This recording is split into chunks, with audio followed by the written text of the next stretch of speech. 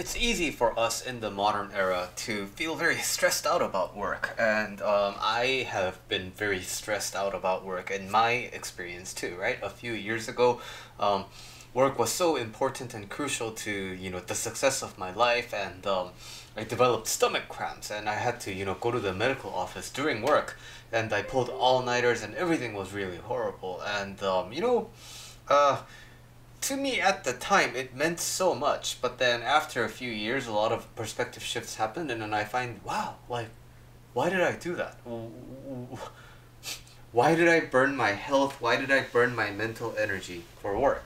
But this isn't kind of a topic to discuss this simply, but I don't want to I don't want to talk too much about this, because this video I just want to give you an inspiration of an idea about why you might be stressed out at work. The thing is, we are beings with a lot of different potential, right? So I'm not a professional athlete, but if I wanted to, I could train to be one, right? And why? Because I have a body, and I could be a cook, I could be a chef. Why? Because I have the capacity for it. I could be a scholar if I wanted to, because why? I have the capacity for it, right? I have a brain that thinks. I could be a writer, which I never thought I would be, but then I write every day, and I wrote like 4 books, so I guess I'm a writer now, right? And I could be an artist, although I'm not good at, drawing. It is a motor skill that I can develop, right? And so basically, we have all these abilities innate inside of us, and there's a lot of potential. Some of those potentials are realized in our life, and we have those as the skill inventory that we have. But when it comes to work stress, especially because, you want to succeed in your, position, right? So, first of all, people want to get into good companies. People want to get into, Fortune 500 companies, and there's FAANG if you're in tech, and for finance there's all these like big firms, right? And for real estate there's also like really big firms, right? We all want to kind of like equate ourselves to that company's success by joining that kind of a company. So this is the first kind of outsourcing our success to an external entity.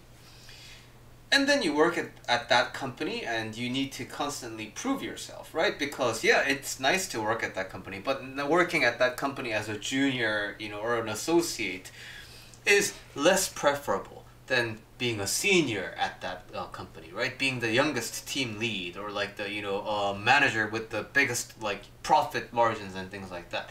So we want that internal success now that we're in there, in the company, like internal with respect to the company. And then sometimes we have those aspirations be fulfilled. You have a really successful year, but then what happens? There's next year, right? And when you succeed a lot the past year, then you have more pressure to perform in the next year, right? It's like companies, growth trajectories and projected earnings and things like that. It never goes down for stock price to go up. We always look for a upwards trending kind of a graph, right? So this kind of a life makes it very easy for you to tunnel vision into work, thinking that it's the most important thing. But that, I think, is really selling yourself short. It's like saying you're a potato that can only be eaten as French fries. But there's so many ways to cook a potato, right? It's like saying you're a baseball that can only be kicked.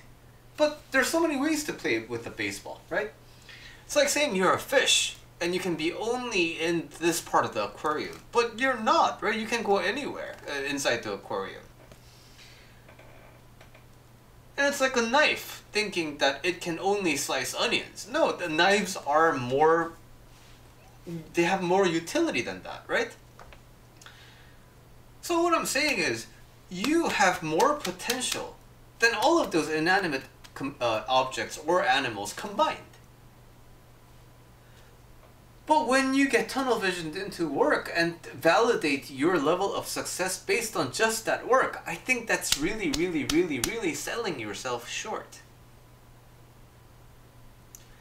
So if you're stressed out about work, you gotta remember that you are the one who works. Work doesn't use you. I mean, you have more work is one way of applying yourself. Work is not you. You are this being with a lot of abilities and skills and potential. Work is an expression of that.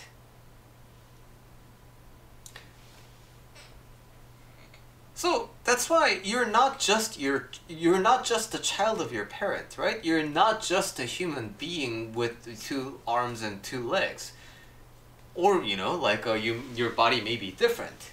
You're not just this one thing. You're human with all the freedom to be whatever you want to be. Work is an application of you. Work is an aspect of you. Internally, work, the size difference between work and you, it shouldn't be like this.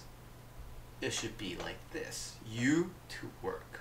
You don't need your specific work that you have in order to be the best usage of your life.